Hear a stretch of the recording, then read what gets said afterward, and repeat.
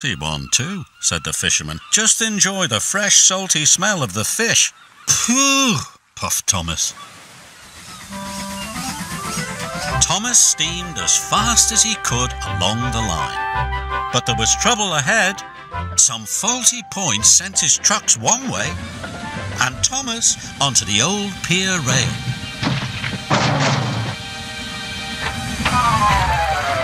The trucks were delighted. "He's fallen in the water!" Luckily, Thomas wasn't hurt, and the fish truck stayed on the tracks.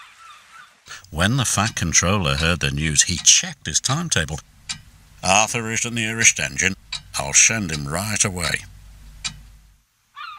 It was a hot day. The ice that was keeping the fish cold started to melt. "I hope someone comes quickly," moaned Thomas. "That fish will go off soon."